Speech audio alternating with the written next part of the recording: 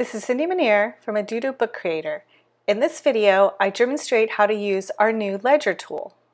This tool is perfect for creating logbooks, trackers, and ledger type low content books.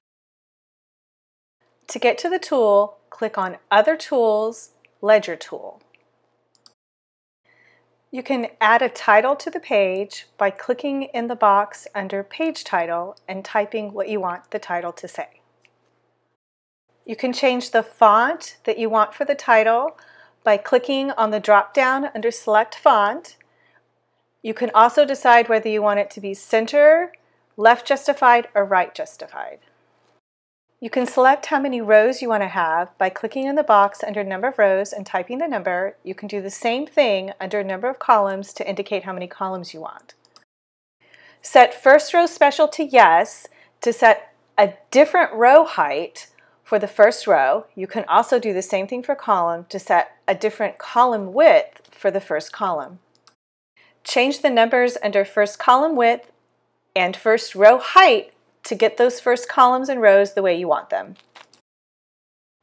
To add headings to your rows and/or your columns, select Yes under the headings question marks underneath the rows or the column sections.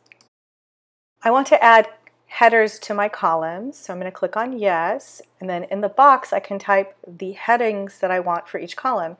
You want to separate them onto a different row for each one of your columns. I can select the font size, the font I want to use, and how I want to align each one of the column headers. This tool works for all of the different trim sizes. Let's switch this to a 6x9 page. And I want to fill a page a little bit more, so I'm going to adjust the fill page size. That was too much. Let's pull it back down a little bit. There, I like that. Now I can click on Download PDF to get an upload ready interior. There it is. It contains 100 pages and they're all exactly the same. Now let's say I wanted to change it so that on the right side of the page I had the date over on the right, but on the left side of the page I had the date on the left. So I can do that by saving this design to my files. Let's give it a name. I call it Medication Right, so I know this one goes on the right side of the page. And then I can just go and change the line text to Left Justify. And now I can save that as Medication Left, so I know that this is the one that goes on the left side of the page.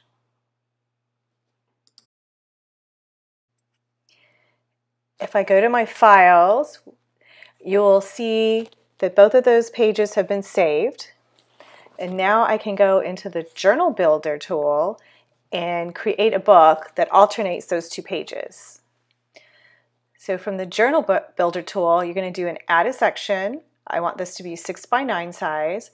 So you want to add a subsection so you can alternate these two pages.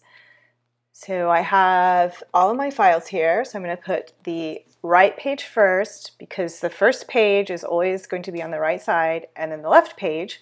I'm going to alternate these 50 times to get 100 pages total, and then I can click on Download PDF and get my file. And there it is. You can see the pages are alternated. And then I can take this interior and upload it to KDP. And here's what it looks like in the print previewer on KDP. I'm going to show you another example that will demonstrate how to add text to both the columns and the rows at the same time. Let's start off by adding a title. This one I'm going to do like a business expense type tracking page. So let's just call this business expense for my title. I can change the font that I'm using, and I can also change the font size.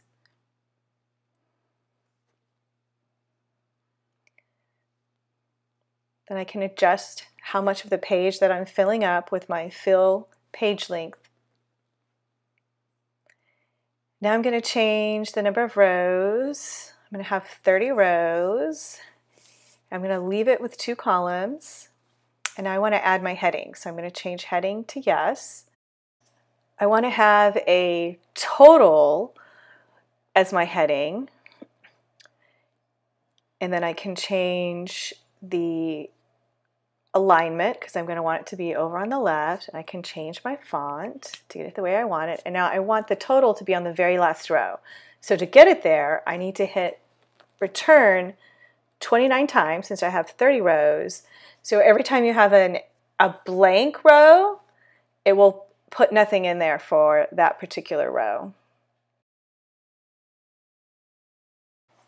Next, I'm going to add the headings for each one of my columns. So I'm going to put the headings to yes, and then I'm going to type in what I want the headings to be.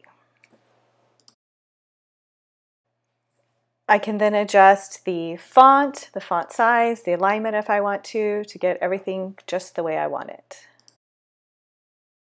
Next, I'm going to set first column special to yes, so I can make that first column wider.